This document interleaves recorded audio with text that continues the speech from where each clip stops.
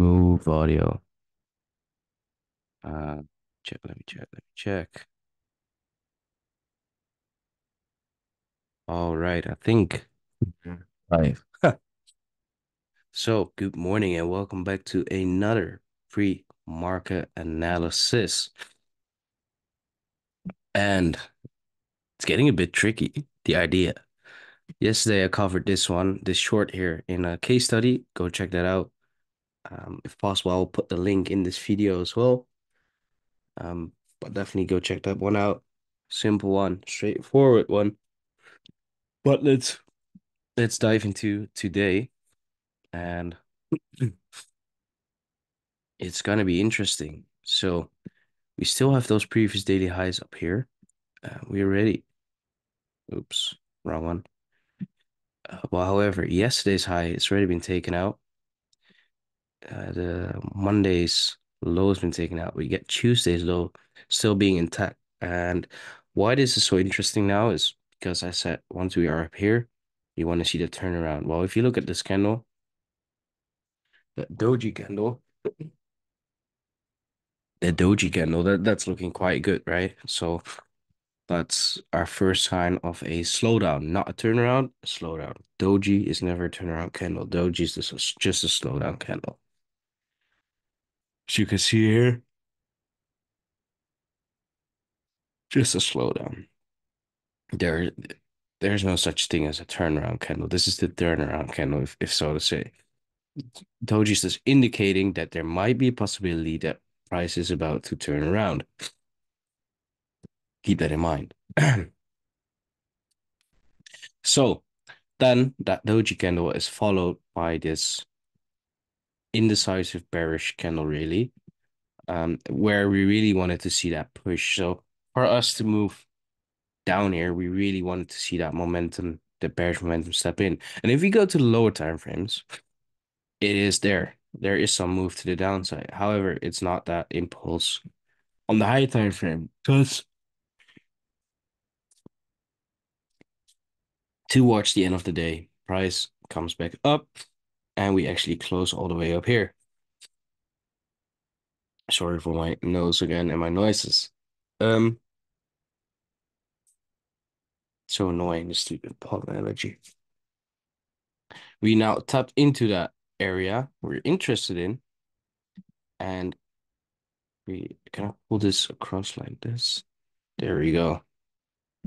And I think we just missed that PY, but we did tap into that 50%, so we now we can keep it. But we tipped into that 50-minute supply zone, the 50% of that supply zone. We took a previous daily highs. We do have Asia highs above, but at this point, we don't care. Asia highs. Why don't we care? It's always stupid that it's formed at this time, 10. So what I like to do is when we are in an area where we're looking for a turnaround, we can ignore the Asia high thing unless previous daily lows or previous daily highs are not taken yet. But in this case, we took internal range liquidity here. So all we'll do is just put it like that. Let me make it cleaner so it's a bit more visible. So we took internal range liquidity there. This can go. I'm not going to use that. You can use it as a kind of support and resistance zone. We'll see over here. But we took the internal range liquidity. We took previous daily highs. And we made this bearish break. So we have a new 50-minute lag we can work with. And the first entry was over here.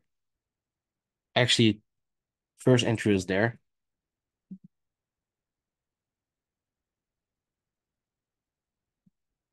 Keep in mind, for this short trade, there was no, sorry, wrong area.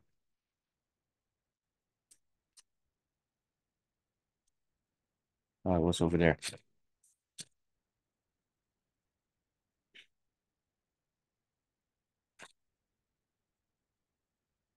So this is where the first trade came from. Now we made a new 50-minute lag.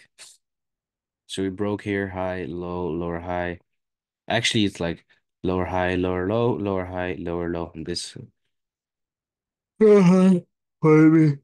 No, no. So high. Bullish break, but I don't feel like that's the case. I don't feel like we have a bullish break here. So what we can do is ignore that Asia high and just try to get an entry here. And what will be the entry then? The entry will come from above this area. Oops. So we've got that. Then we have a nice. There are two things you can do. First of all, you can do this. So this is your early sellers. And what you do is you take the entry. So you have a low, then you create a new high, higher low, higher high, and then over here the structure starts to reform. So you have a low, high, bearish break. That's one thing you can do. So then you take the entry from this area. I'm not telling you you should do this. Just pointing out a possibility. It's no advice or anything. So 5797. So something like this would be your entry. Looking good. Or in my case, because um we kind of expanded that range, and we do have that confirmation in this area. You could wait for another confirmation from this 5-minute supply zone and see how that plays out. 50-minute kind of, if you include that, and see how that plays out. And those are the possible scenarios I see. You can't ignore that we still have this low to let to that high. We took interrange liquidity on that one, so we can move higher based on that. But this one is more major, and I feel like that trade I just pointed out could be a nice trade. We've got news. Oh, we've got bank holiday tomorrow. There's some news today, so tomorrow will be a slow day, but today we can um we'll be able to probably catch something. So this could be a trade. We'll just keep it on for you so we can track it um the next time we're on the charts and see if it played out. There you go. So that's EU. So if you just zoom out on EU and break it down quickly one more time, we know where we are, right? We know that we have this dark blue one. Oh, sorry. Dark blue structure, last lag. Internal to that, we have a light blue one, which almost expands to the same size as that dark blue one, but it's still minor to that one. Um,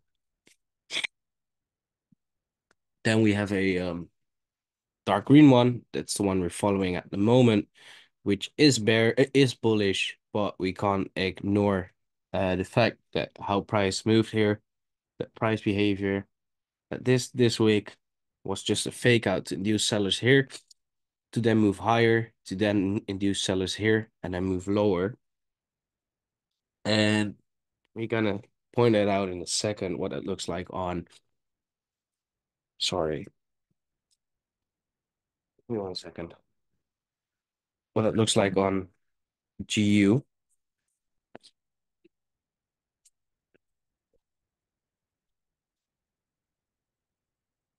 So today's play for EU is short from here. Then GU, and this is where the interesting stuff comes. The interesting stuff comes. So what did we do? We took outside liquidity. We have this lag. This is our last bearish lag. We said we're following this. So we have a high, a low, a lower high, a lower low. Then we have our last bearish lag, the high, lower high that led to the lower low. Price moves up, takes out the high, wicks above. So outside liquidity taken, then gets down, takes inside liquidity, but doesn't take everything. So that's why I call it inside. It is external range, but it's still inside this leg because of the move that happened after. By taking inside liquidity, it built up more outside liquidity. So we got now this low and this low. Um, and when building up outside liquidity, it has to take more internal range liquidity again for the last bearish leg, which is this one. And so we take outside, inside, inside, outside. So this is what I want to test. Um, I'm not sure if I'm gonna back test it. In case of an inducement, it should look something like that. And you can clearly see here we take at the moment when price is about to turn around and go lower. What do? We move up, high, low, lower high, or actually it's already here. So in this case, it's bullish. You can see we take inside first, then we take outside, and then we take outside. So we take out this one to build up more here. Then we take this one that's already been built up. And then we move lower to take out these.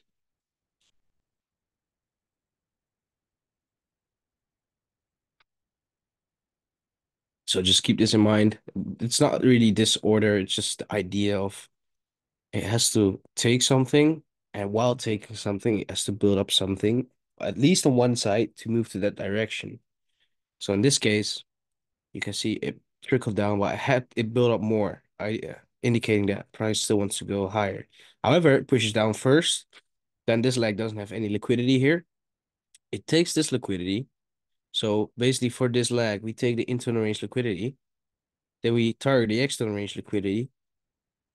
And then this move doesn't have any liquidity to it. But we do build up liquidity to take out this liquidity. So we can then take out this liquidity. So move one. Oops. Move one. Build up 1, 2 there. While making this move, it built up liquidity here. So then we take that one. And now there's no liquidity inside this leg, except for this one, of course, but that's too minor. So all that's left is this low. We got a little trend line there, but especially these two lows there. So what we do is take that low. And that's how you combine liquidity with structure. But for GU today, um, let's look at that. My nose is literally itching. It's super annoying. Ooh, this is messy. All right, let me quickly figure this out on the low time frames. So previous daily high has been taken out again.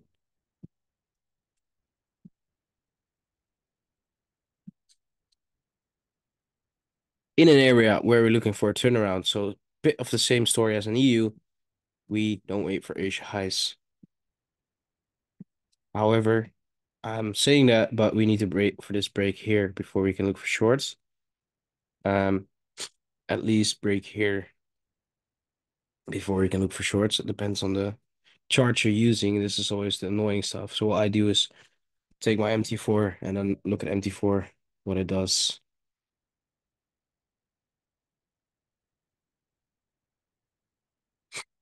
Um,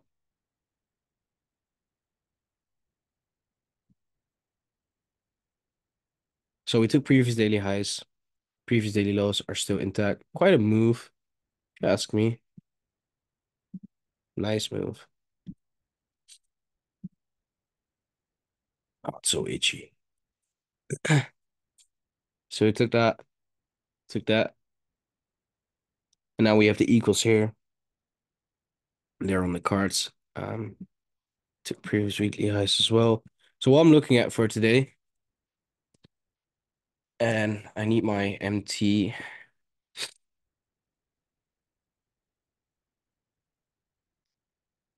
for this. Let me check what the GU chart looks like. Give me 1 second. Chart. Yeah, so what I'm waiting for now, and it's quite a distance, but I have to. Is this low to be broken, to be taken? And then I would look for shorts. Other than that, I would wait for price to get up and above the Asia highs, and then I would look for shorts because this break needs to happen for me. Looking at the charts on EU, it says even 745, 6745. So that would be around, it would be around here. Okay. No, no, no, it's lower. I think it's, let me check. 6740. Okay. The low is there. So that would be 674. That's too high. So around here. So somewhere here, price has to break something, and then I can look for a short. But since it's not clear, I would rather wait for price to get up here and then look for the short.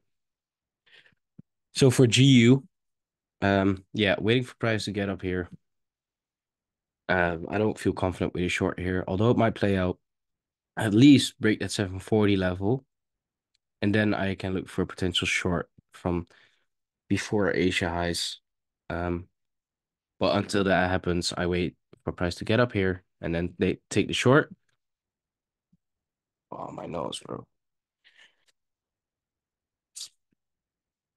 Like it's not just I don't know what you call it in English. The in Dutch it's called snot. It's the entire itching to it as well. So this is looking good. So we took that liquidity, we took that low. The low that didn't cause a high, but build up that liquidity. So build up external range liquidity, take internal range liquidity. Um, from this area that caused that sweep there. So this is looking neat, bro. This is looking real good. Not saying it will play out, but this is looking good. So swept that low. Just before it swept that low, look at that. It just broke above there. So we have a bullish break, inducement, and then the move. So that makes this a very strong area for most recent structure. So we're still tracking that most recent structure here. If we zoom out, we can still see that we track that most recent structure there. But with that build up, yeah, I'm looking to see price come up here now and ideally maybe shoot rocket into there. There is news today, so let's see what that brings. Um, we've got FOMC tonight, so interesting, interesting, interesting.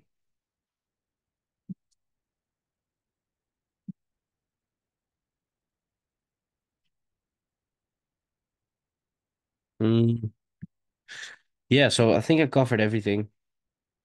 The areas I'm looking at. Um,